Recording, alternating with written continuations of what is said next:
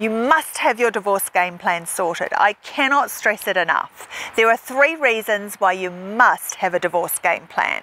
A divorce game plan is your roadmap to getting to the end result of where you want to go. What do you want at the end of your divorce? Let's say you need some cash to set you up. You need a house, 100% custody of the children.